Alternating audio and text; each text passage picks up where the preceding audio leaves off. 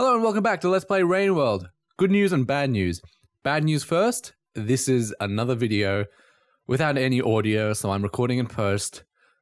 Apologies, but it's better than nothing. On one hand, that's my argument. The good news is that this is the last video.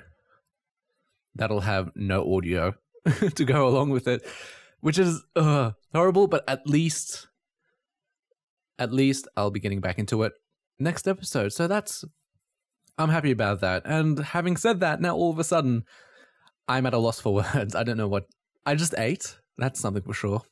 Because I was getting a little hungry just before going through a silent gate with none of the ambience, which is, oh, you know, this is important. Welcome to the farm arrays. Cycle 33 farm arrays at the bottom. You'll remember that Five Pebbles was telling us, head west through the farm arrays and then down deep into the earth. There you will find the old ways or something along those lines. That's exactly what I'm going to do. We have a mission in hand to go west. And you will see me do that pretty much immediately because this is an area of the game which I'm not very happy. This is one of my least favorite areas, which is, it's a little bit more of a complicated issue than that. I used to quite enjoy this area. I liked it by all means. It was nice. Yay, we have those worm guys. I'm not sure if Slugcat can eat them normally or if that's only the hunter.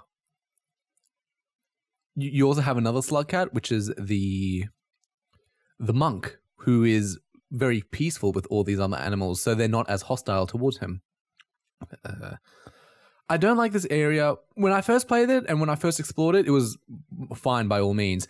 But unfortunately, there's just a single screen which is broken, it's buggy, and there's an invisible wall, and it's just that single hours upon hours upon hours. I'm not kidding. Something like 10 hours was spent on this one screen trying to bypass this invisible wall because of an interplay of a lot of weird, buggy, or just glitchy behavior, and then only to find out that there is in fact an invisible wall, and this is not in fact my game just acting strange. I've just grown to hate this place. I detest it. I hate it. I'm just going to leave right away. You'll notice I did pick up an apple. A grape apple. They're liquid. There's liquid inside of them. You can throw them. They explode. They're good for these deer guides. This is part of the reason why I hate this area. They're fine normally, and here comes a vulture, so hide away.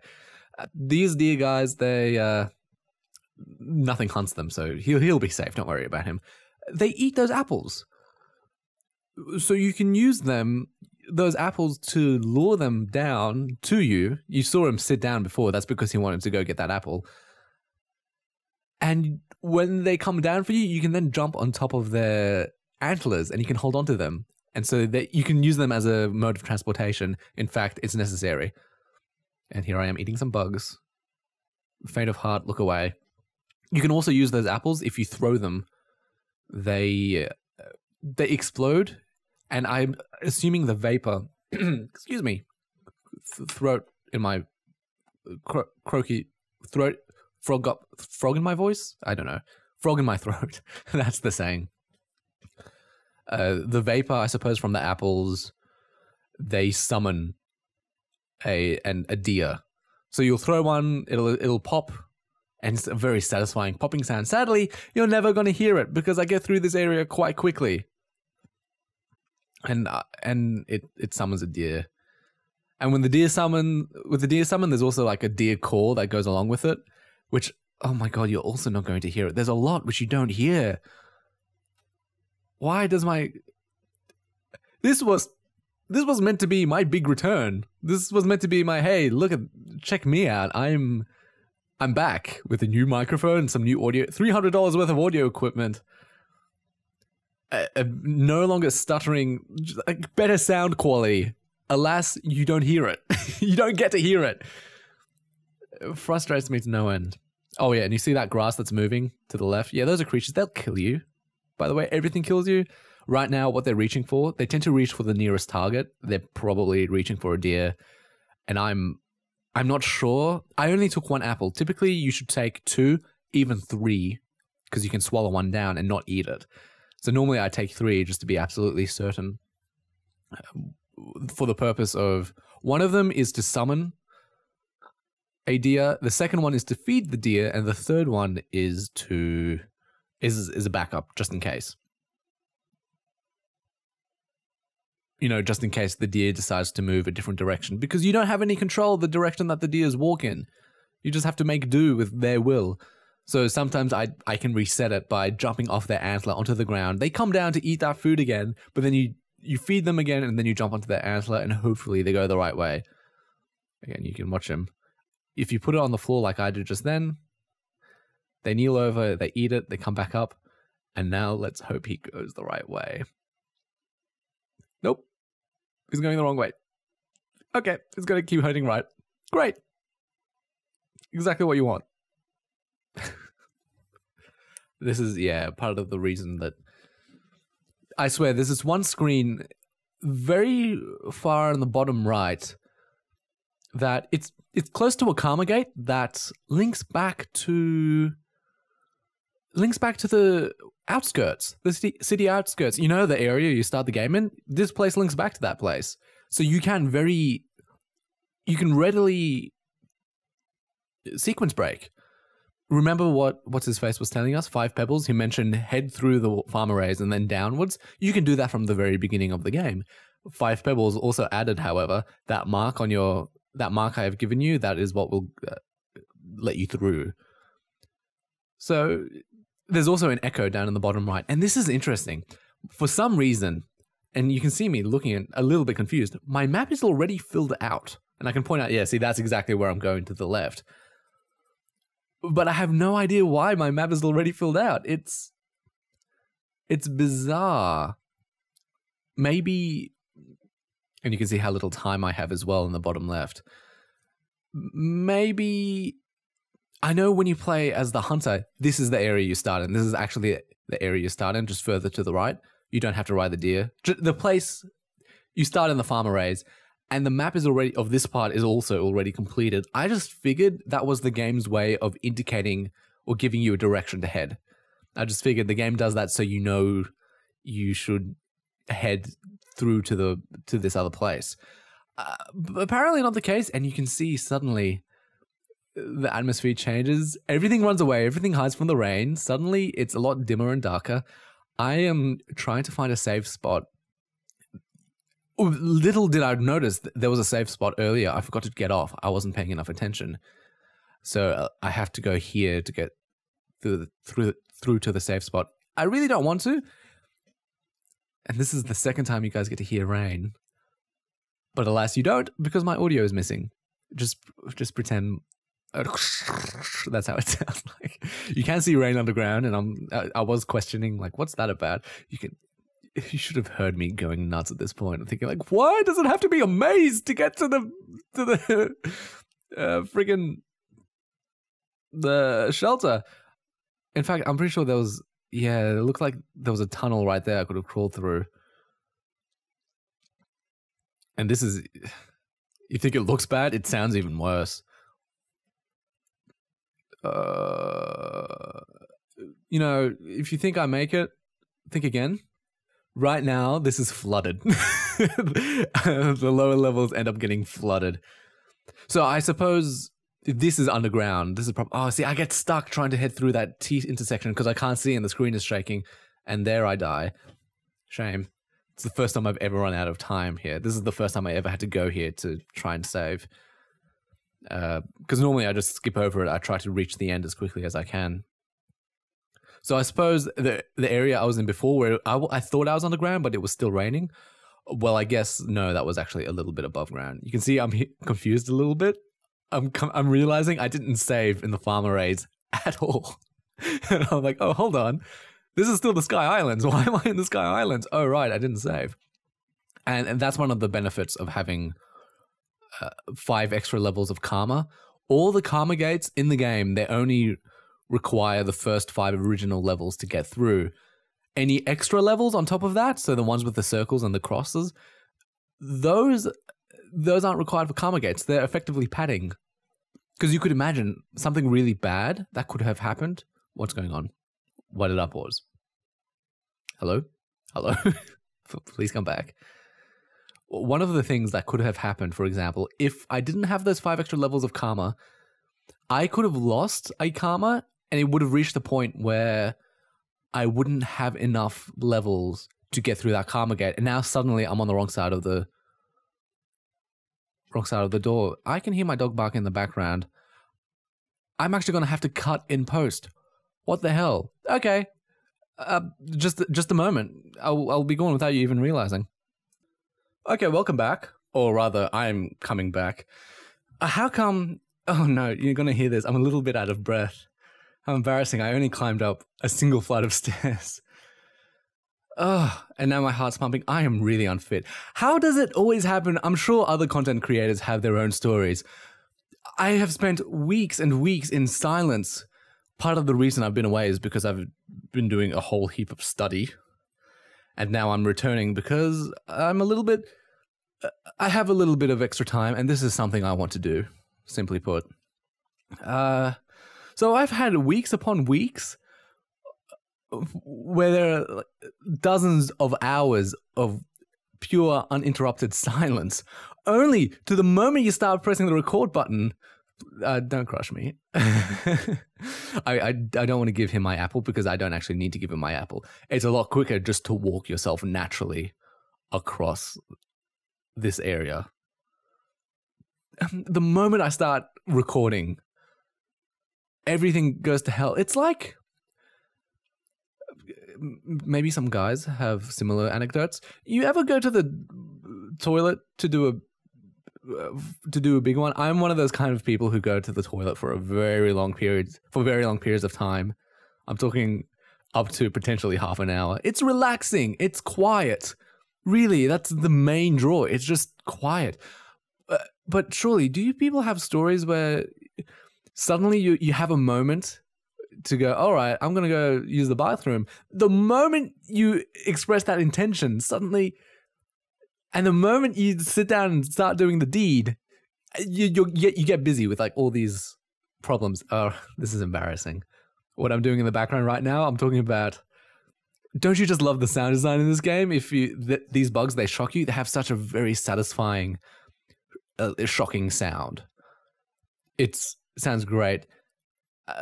You will probably hear it in the future because there are other enemies which use this shocking mechanic with the same sound, and I will probably run into them, next episode.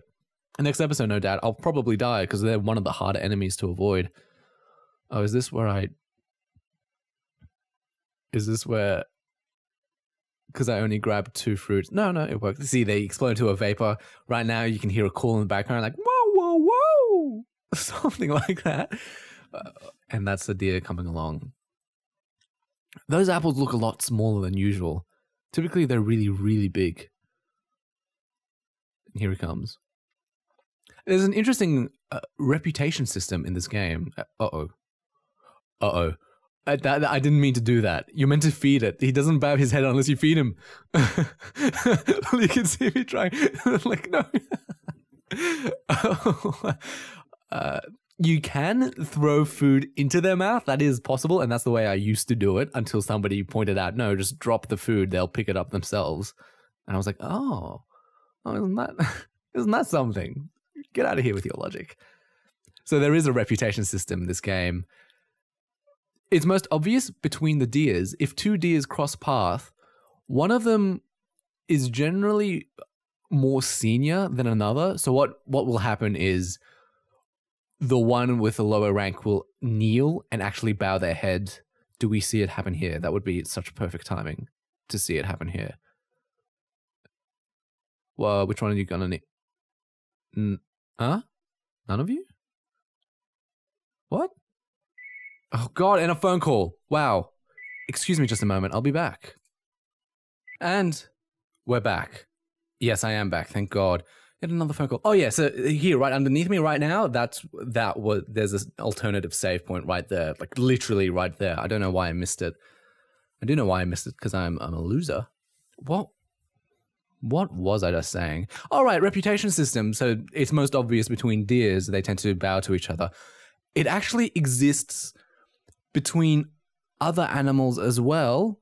So even lizards have tiers and hierarchies between each other. Some are very territorial. For example, green lizards, they're very territorial. They'll actually even attack. They'll attack other lizards of their own kind, and they'll attack even vultures because they're big, dumb, and idiots. But there's also a reputation system between species. For example, Slugcat and other lizards. Did you know you can actually tame other lizards?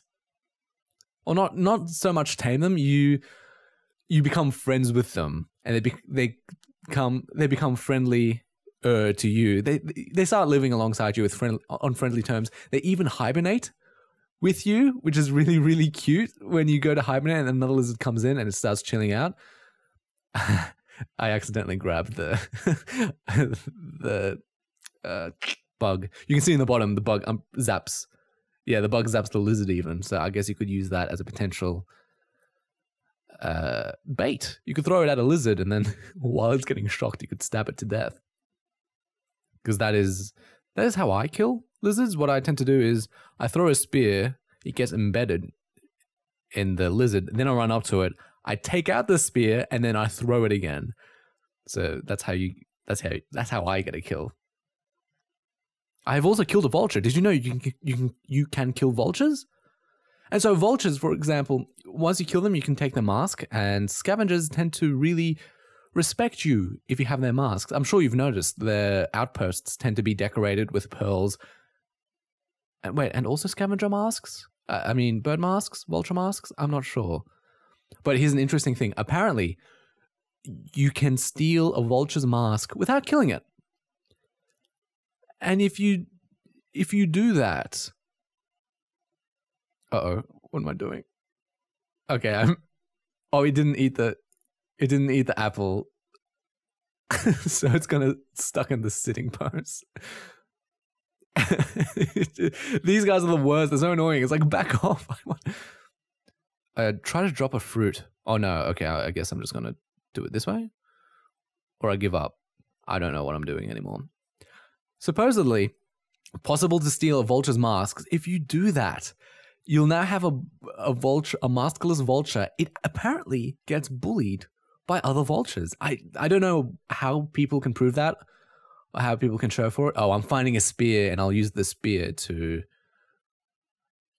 platform. Okay, that makes sense. So I don't know where this information comes from, how people can prove it, but I mean, if that's the case, I'm willing to believe it. This game has considerable amount of thought to it. Okay, so it ended up working out. Oh, it ate both. It ate both those apples, huh?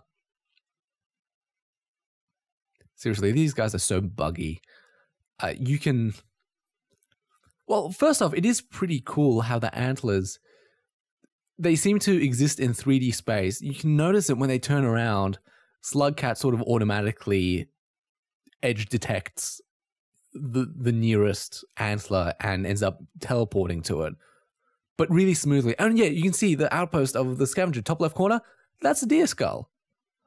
And there's a whole lot of spears.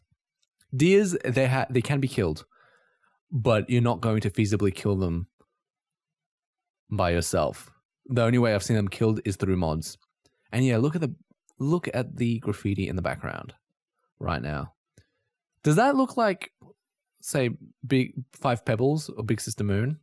Or is that actually graffiti of our precursors? So you can see it turn around, and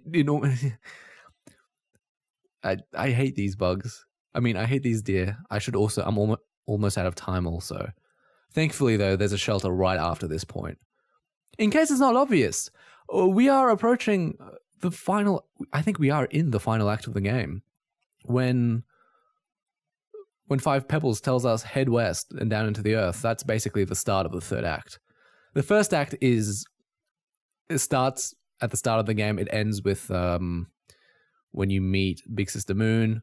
The second act is the climb up to Five Pebbles, and then the final act it ends when you beat the game.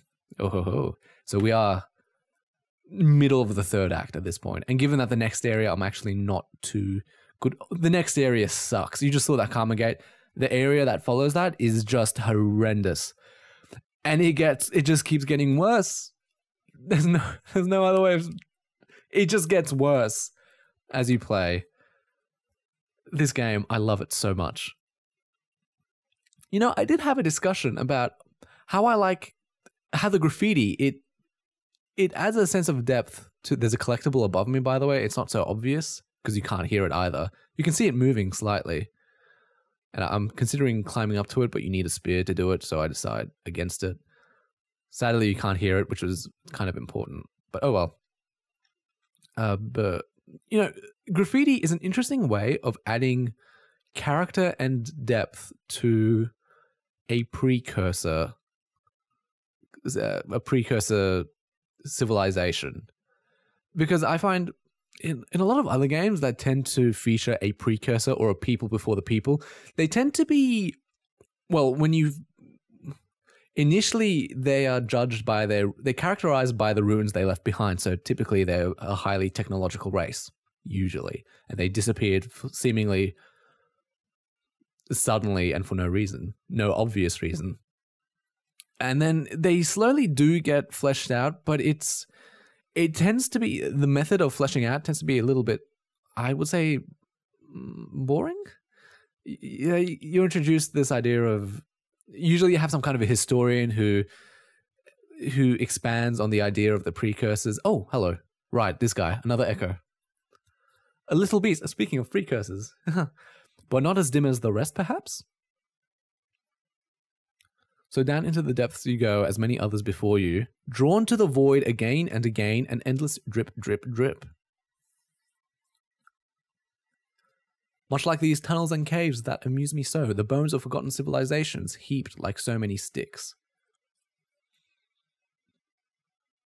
Did they dig too deep, or not deep enough? Fools, we were right to drill straight through them. So, this is a very Minds of Moria moment. What's at the bottom? Why am I heading down to the earth, as many others have done before me? This is, you know, what did Five Pebbles mean? That there is an escape from the cycles at the bottom of the earth. That apparently people may have drilled too deep. What's going on? Scary. Scary, scary now. As I was saying about the precursors, however, you know, the methods of expanding the horizons of the precursors is generally, you know, it's straightforward. It's nothing special, I don't think. It's been done plenty of times before. A historian seeks them out, or artifacts are found, which, yeah, typically, yeah, that's a very common one in video games. You find artifacts from an earlier time, which indicates something more, or gives you a glimpse into their culture. And oftentimes the approach to their culture, it's a little bit Planet of the Hats.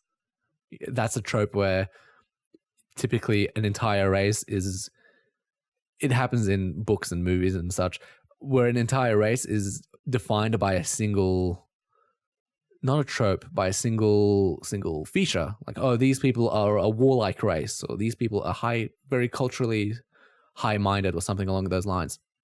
Graffiti, on the other hand, I think, yeah, it's a relic of the past, but I also think it adds a sense of depth, because the first thing when I walk down an alleyway and I see graffiti is, I think, you know, the people who made that art, as talented as they are, there's this association of, oh, they're delinquents. They're not necessarily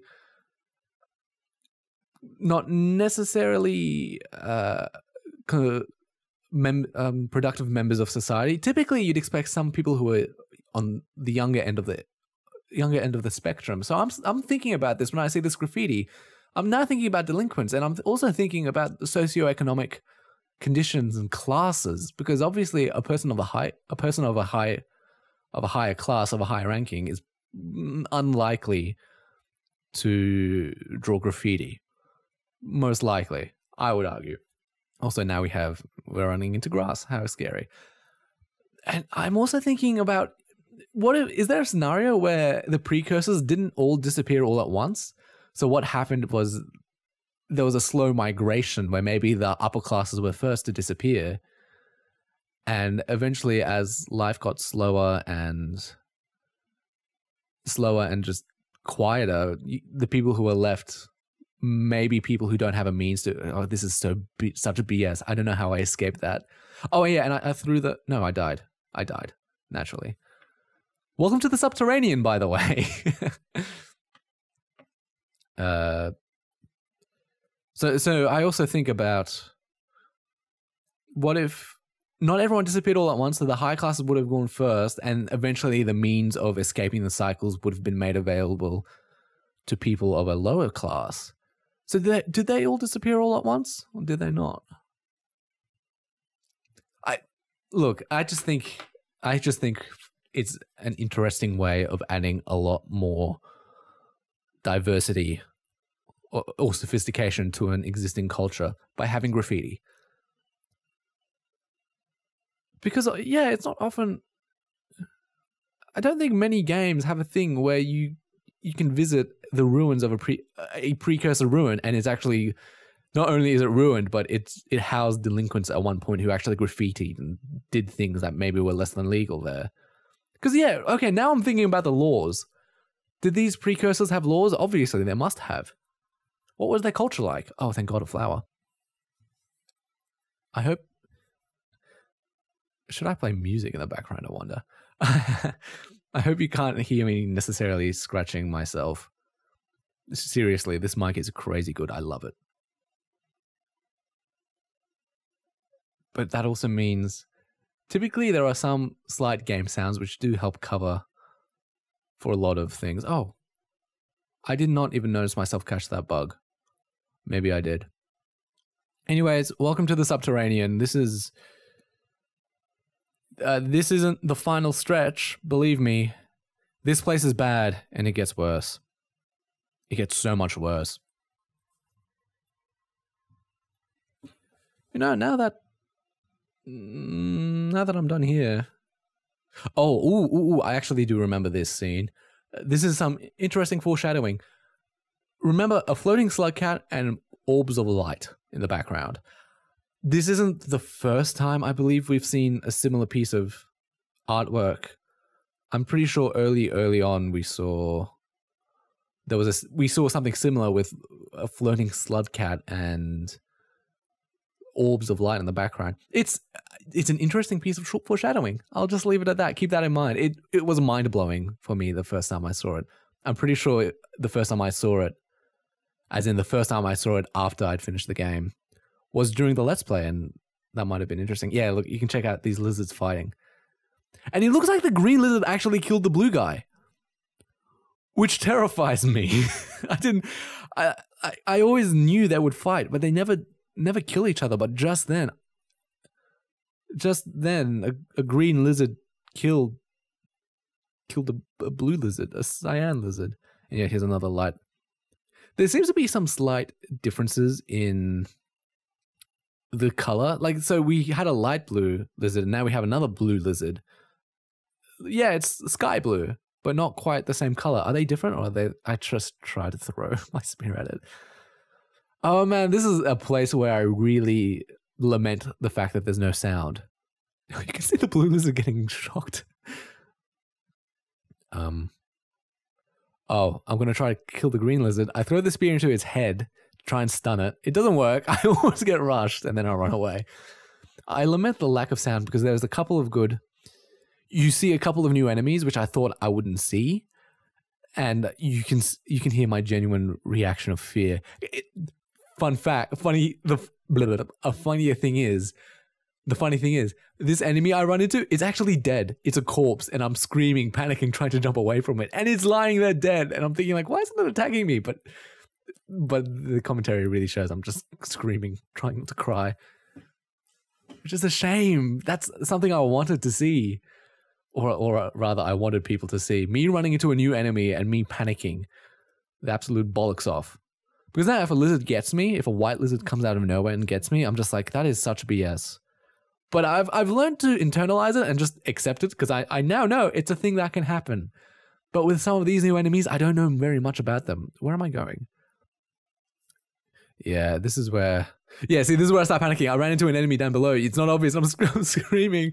And yeah, okay, those guys, they can kill you. You know the little bugs, orange bugs, where you can eat them? And look how big this one is. Yeah, I start stabbing it. I just give up. I'm like, and I'm swearing as well as I do this because I just hate this moment. I hate this area because it feels so grimy. And look, there's a dead scavenger. These bugs just completely killed everything here. There's the corpses and bugs, and it's just the worst. And I hate it. And it's got this grimy, brown, grayish feel to it. It's just, ugh, I hate this area. It's the subterranean. I can see this place. Yeah, I imagine the rain would tend to funnel down here, and all the dirt is just stuck. It all comes down to here, and you have all the grime. This is where, in a bout of awesome coincidence, the scavenger throws a spear and then I throw a spear, and I was very satisfied to move away. I hate this area so much because it's not, lizards aren't the main life form. It's all the worst things. It's the bugs. It's the grass and the vines that reach out and kill you. It's a hostile place. The very area itself is hostile. It's not like the lizards. Normally, the lizards and vultures are what makes the area hostile, but in this case, it's just the area itself. It's like trying to kill you. And yeah, I made a huge mistake. I walked into the grass. I should have just thrown my spear and climbed up to that shelter. This is how you die to those grassy boys. And that officially puts an end to this saga of no sound in the videos. Luckily, the next video will have sound to it. So thanks so much for watching. I do appreciate your viewership. Stay tuned. There's going to be a lot more Rain World coming in future with sound, would you believe? Really, thank you for your patience. It gets much better later on. And yeah, see you next time. Bye.